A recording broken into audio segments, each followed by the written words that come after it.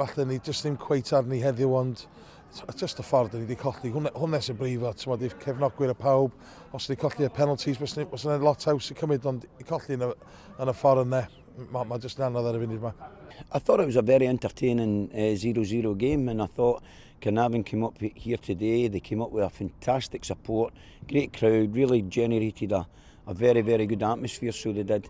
And I thought there was a lot of good football without any end product today. I thought goalkeepers were very, very quiet. I thought they were going to be their busiest at the final whistle there going into the penalties. And I was just saying to Hugh there that we were actually just contemplating whether to put two of our strikers that were still on the bench, for those. But as I said there, we've come out a wee tough period there ourselves, and sometimes it's a wee bit of luck like that you need, to maybe get you kick-started again. But I thought overall, we always had a good shape about us today. I thought we defended well, I thought we were organised, and we had good moments in the game without threatening.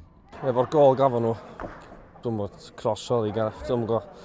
So gen i gol I ni ddim chance, ond deb di trio neu un another, so to'n am byd yn y gêm, really. Gath gol I ni na nhw sef I wneud trwy'r gêm. Ydy even trwy'r gêm, ond never mind. Yn dol I league wan, a dwi'n enjoy'n un heno. Obviously, efo fans I gyd I dod tu ôl ni, a wedyn yn dol wan os both di'r concentration wan. Oedd cefnogwyr yn ffantastig.